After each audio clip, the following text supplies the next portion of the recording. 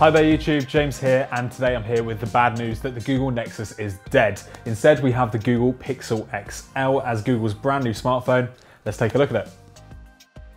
So the Google Pixel XL comes with a 5.5-inch 2K display. That's the main difference between the Pixel and the Pixel XL. This has a much bigger screen. In terms of design, it's a very similar looking smartphone, also as controversial looking as the Pixel. I've heard some people really like the design of this phone and some people really dislike it, mainly because of this two-tone material here. You've got metal down at the bottom and glass on the top. We quite like it, but it might not be to your taste. On the back, there is no camera bump, unlike if you were to buy an iPhone 7 Plus. Now, down here is the Google logo. This is a phone produced by Google, actually made by HTC, but it's got Google branding all over it. And also on the back is the fingerprint sensor. It's not on the bottom where you likely find it on most other smartphones. It's instead really easy to reach. There you go, simple. So the Google Pixel XL is not waterproof like the iPhone 7 or if you were to buy the Sony Xperia XZ. That's a bit of a problem if you think you're going to be splashing your phone a little bit, but there is a 3.5mm headphone jack on the top of the phone. One of the other things we've been quite disappointed in is there are no stereo speakers on the Pixel XL, so if you're going to be looking to be blaring out a lot of music through your phone, you want to go for something like the HC10. Now, if you're planning to buy a Google Daydream VR headset, this is the phone to get alongside it. With the larger screen, it means it's perfect to put inside the Daydream VR headset. Now, the two Pixel phones are the first phones you're going to be able to buy with Android 7.1 on board. Now, that means you're going to get this brand new stock interface. It looks gorgeous, and this is the cleanest interface you're going to be able to get on an Android phone. Unlike if you were to go for something like Samsung, which has a lot more stuff on top. This is the pure Google experience, and if you are a massive Google fan, this is probably the choice to go for.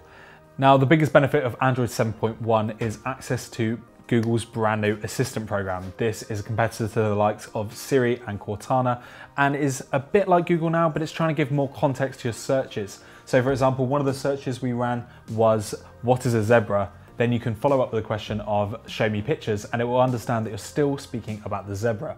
We tried to do this with a few of the directions, and it didn't always work when you asked if you wanted to be able to walk somewhere. It's a bit temperamental at the moment, but this is only going to get better as Google keeps improving it and people keep using it.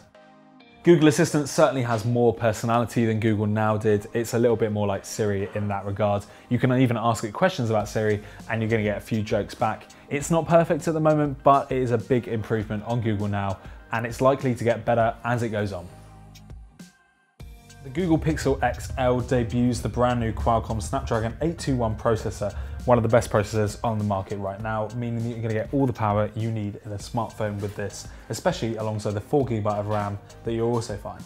In terms of our benchmarking scores, we have seen some fantastic results from the Google Pixel XL, and it's even rivaling the Samsung Galaxy S7 and the S7 Edge in terms of smartphone power. Whatever mobile games you're going to be wanting to play on this phone, you're going to be able to run it with the Pixel XL. This is top of the range. Now, the Google Pixel XL let us down a little bit in terms of battery life. It comes with a massive cell inside it. It's 3,450 milliamps. Because it's a larger phone with a 2K screen, it needed it, and it's not doing particularly well in some of our testings. We found that it would last the average of a day, but when you were watching video, it went down to 68% after 90 minutes on YouTube with connectivity options on. That is the worst we found in an Android phone so far in 2016. That might just be a problem with one of our units. We need to have a quick look at that. But so far, we're not finding the best battery life, but it will last you the full day if you're doing normal tasks. To recharge it, you'll be using USB-C, and there's fast charging capabilities as well.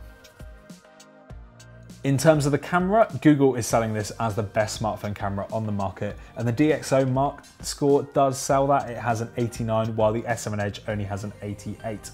We're getting some really vivid colors. We've got good low light performance, but you're gonna get your best picture in good lighting, and it's really good for a 12 megapixel sensor. So the Pixel XL does have quite a controversial design. It's not going to be to everyone's taste. We quite like it though. It's a really nice looking phone. It still looks really premium. You're going to get really high-end spec underneath a hood. You're also going to get one of the best cameras you can get on the market in a smartphone. There are some negatives. This isn't a waterproof phone. There aren't stereo speakers, and it is expensive. This is going to be the same price as the iPhone 7 or most of the other flagship Android phones you can buy right now. But if you want a pure Google experience with Google Assistant already on it, the Google Pixel XL is probably the best phone to go for, especially if you want to be using VR in Daydream as well. Be sure to check out our unboxing videos of both the Pixel and the Pixel XL, as well as our full review of the Google Pixel in this corner right here. And while you're here, go down below in the comments and we'd love to know what you think of both of these phones. Thanks for liking, thanks for watching, and thanks for subscribing, and we'll see you again soon.